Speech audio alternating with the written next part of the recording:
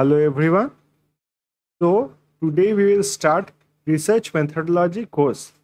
This course is under the guidance of the book Research Methodology, which has been written by C.R. Kothari and Gaurav Garg. So first we will do the introduction. So the introduction chapter I have divided into several parts for our better understanding. So under this first part, we will study today the meaning of research and the objectives of research. If you want to download the PDF of this particular lecture, you can go to the Telegram channel Impactica Klasse. Over there, you can download the PDF for this lecture. Now we will start off with the chapter, so we will understand the meaning of research. First of all, the research word contains two words. First is re and second one is search. So by the word search, over here it refers to knowledge. When we know about something, study about something, that is a search. And research means when we add to the existing knowledge. When we add on to the existing knowledge which we previously had. Let's understand this with an example. Suppose you have the knowledge that the population of tigers is decreasing. The population of tigers in a particular area is decreasing. Now you have this knowledge. So when you will do research on this topic, you will add to the previously existing knowledge. Like you will search that why the population of tigers is decreasing. Why the population of tigers is decreasing. Suppose you find that illegal hunting or poaching activities is decreasing the population of tigers. So this comes under research. So you had a previous knowledge, the population of the tigers, and you added some new thing that is called research. So research is basically when we add to the existing knowledge. New facts or new knowledge are added. Research is done in a very systematic method. Over here, data is collected, analysis is done, and at last we do a conclusion. Later on in this chapter, we will deal with the steps of research. But over here, we will do an overview so as to give you a basic understanding. So in research, first thing we do is that we address a particular problem. So in this case, what is the problem that we see? That the population of tigers is decreasing. The problem, what is the problem over here? We have seen a problem that the population of tigers is decreasing. Second, we come on to hypothesis. What is hypothesis? So hypothesis is nothing but a statement made by the researcher. This statement is not based on some fact, but it is just a statement to give direction to the research. In what direction the researcher will do work. To give the direction to the particular researcher, a statement is made. Like over here, the hypothesis is made that the population of tigers is decreasing. Why? It is decreasing due to the activity of illegal hunting. So that will be the hypothesis in this case.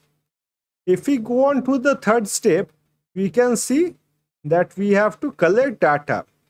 In collection of data, what we do, we collect information. So collecting data, what you will do?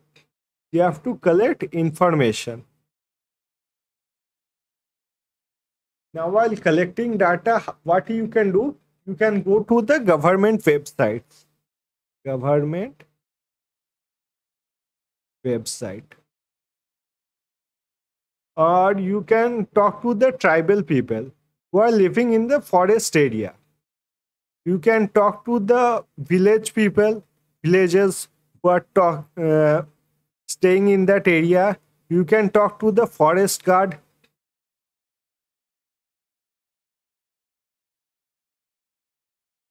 what all these people will do, they will give you a rough idea, a data, that what is the cause, what is the reason that the population of tigers is decreasing.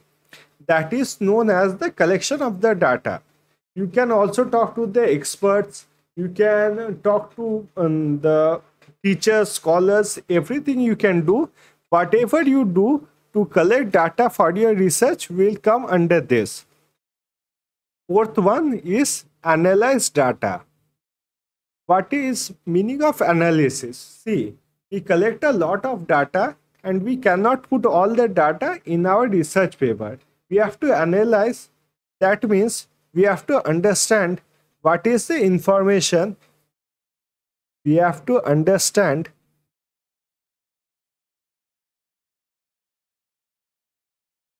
what is the information given to us and what is the final outcome. Suppose in this case, you have gone to government websites. So from all the sources, you know that there are two main reasons for the decrease in the population of tigers. One is deforestation and the second one is hunting. There are two main reasons for the decrease in the population of tigers. First, from government website, you know that because of deforestation, 4 tigers have lost their life. From tribal people, you came to know that because of deforestation, 3 people have lost their life. From villagers, you came to know that because of deforestation, 2 tigers have lost their life. And from forest guard, you came to know that one of the tigers has lost their life due to deforestation, due to the activity of deforestation. Now we come on to hunting. From hunting, illegal hunting and poaching activities, you came to know from government website that 40 tigers were killed. From tribal people, you came to know that 30 tigers were killed. From villagers, you came to know that 20 tigers were killed because of hunting. And from forest guard, you came to know that 10 tigers were killed due to the forest hunting. So after collecting all this data, it is very clear to you that the main cause of tigers population decreasing is hunting. So that is known as analysis of data, that you understand the data and write according to it. At last, we'll come to the conclusion. When you have understood all this data, you will write the conclusion.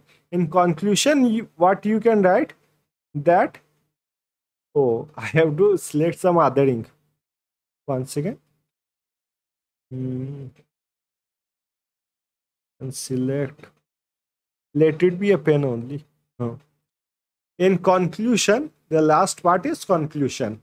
In conclusion, what you can do, you can write, while the main cause of tigers population decreasing is hunting, but deforestation also plays a very crucial role in that. So that will be your conclusion. So you have to follow all these steps to do a research properly. You have to find a problem. You have to make a hypothesis, a statement before collecting the data or doing a research, so as to give the direction in which way you have to do the research. Then you collect the data, analyze the data, and give the conclusion according to the data that you have collected. I hope you have understood this one. Second, we go to objectives of research. Now, what is the meaning of objective? What is the meaning of objective? Objective means purpose. For what reason you are doing this particular research? Purpose or reason. You are doing this particular research. Usually, and in most of the cases, it is very specific. Like in this case, why we did this research? Why we did this research? To know why the population of tigers is decreasing.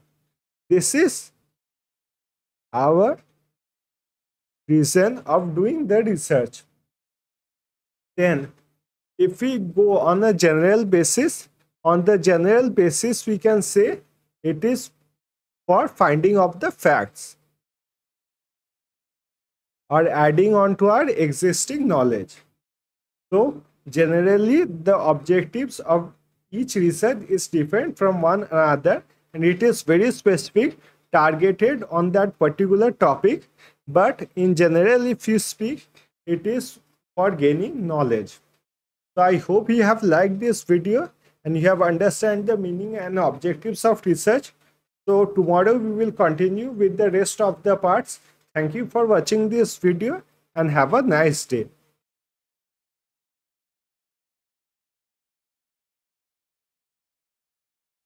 If you have any questions for me, you can write down in the comment sections. I will surely reply to your comments.